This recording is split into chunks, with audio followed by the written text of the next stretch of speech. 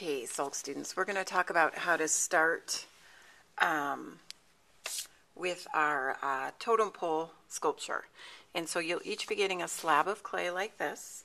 On your table you should have a bowl of water with a toothbrush in it. And then a little bit of vinegar, because this is what we're going to use to join our seams. Your tools, you'll want a little shish kebab stick. That's what we use to make our cuts. And I also have a serrated rib here. I only have a few of these, and I may not even need it, but I have it just in case. As always, our best tool is really our hands. We can use those for a lot of things. There are a variety of different templates that I have cut out for you, for squares, for rectangles, for cylinders. There's a really long one. And then I also have some triangular shapes for pyramids. And so I'm going to use a pyramid today for my demonstration. So the first thing I'm going to do is lay out my template like this. All right, and then I'm very lightly going to trace it with my wooden tool here, my cutting tool.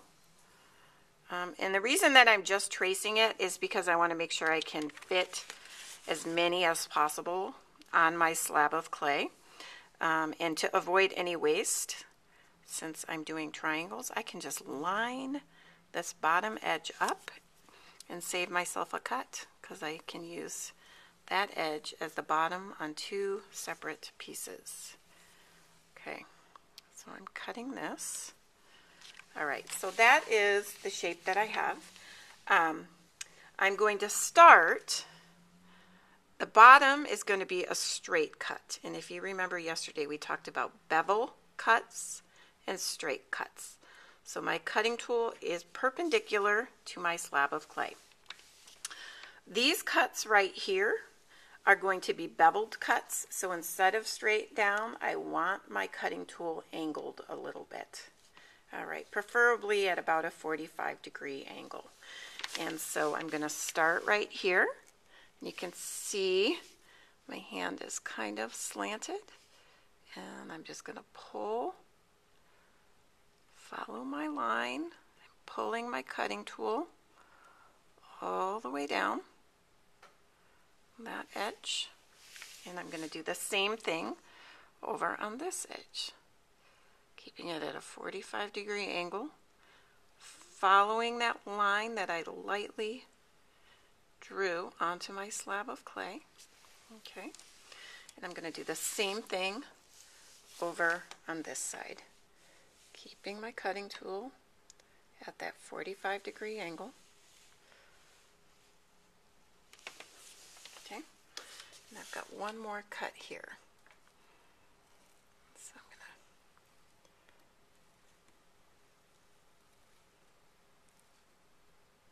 And the nice thing about working with clay is if you ever do make a mistake, all we have to do is wedge our clay back up and we can start again.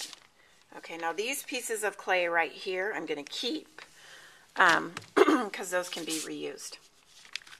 So right here I have two, and if I'm doing a triangular shape, I'm going to need one more of these, but for the sake of this video I'm just going to kind of review.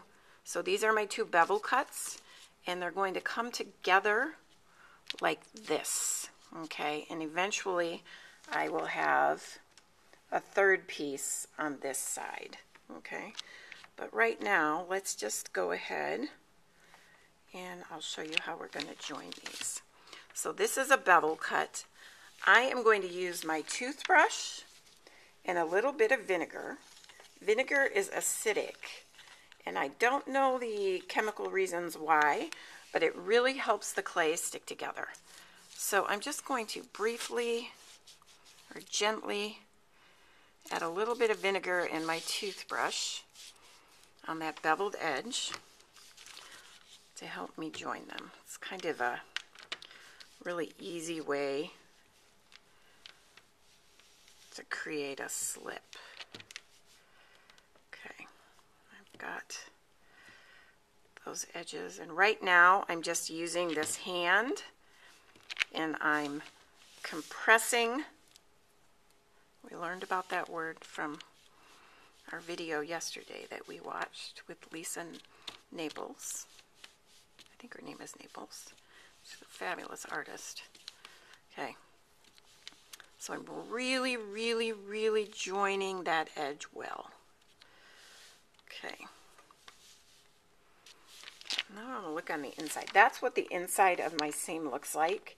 And to make sure that this seam is reinforced, I'm going to put a coil of clay in there just to reinforce it. But I need a temporary support to hold this edge up. So I'm going to use some of my leftover clay. I'm going to put it this way so that you can see better. And I'm just going to make a little, and all I got to do is kind of pound it on the table. And I'm just creating a support that way. So now, with another piece of my leftover clay, I'm going to roll out a small coil of clay. And I'm not going to worry if it's a little bit too long, because I can always cut off the excess. So I'm going to use this. Okay. Once again, I'm going to get a little bit of vinegar, kind of roughen up that edge a little bit with my toothbrush. Okay. I'm trying to open this a little bit so you can see better without pulling it apart. And I don't want to come in past this beveled edge. So right below it, right where that bevel starts, I'm going to gently press this in. I want to be careful here because sometimes you can get an air bubble trapped in there. So I just kind of gently start at one end, reinforce that seam. Okay, and then this is my straight edge, so I'm just going to cut it off there. Okay. And that's a really, really good way to reinforce that edge. And if I'm worried about air bubbles, I can put a couple holes in there, just so if there is trapped air, it can escape. So poke in a few gentle holes, like that.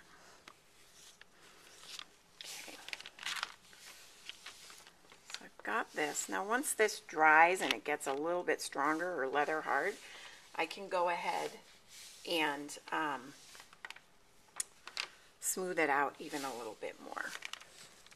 Now I'm going to do the same exact thing to add my third edge. So I'm going to put this over to the side there. Sorry about that. Kind of hard under this camera to get everything in there. And I have one more piece that I want to cut.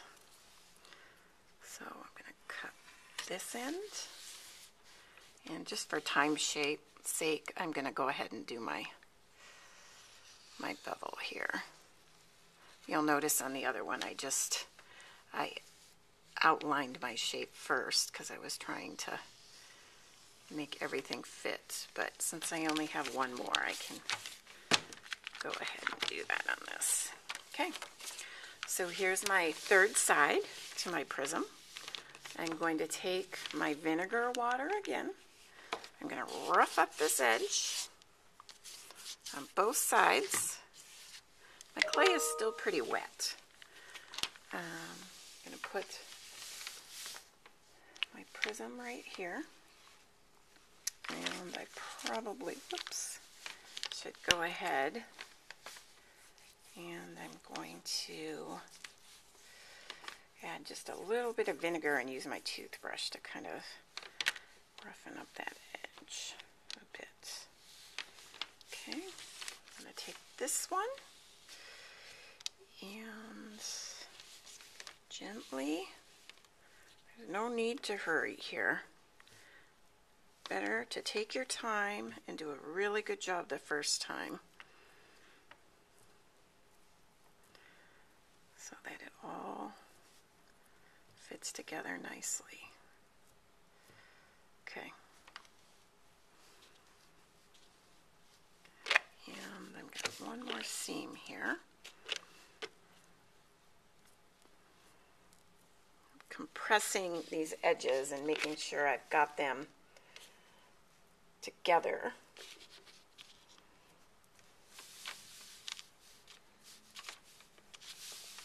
Okay, so there is my triangular prism. This is what it looks like on the inside. Okay, that's where I reinforced the seam.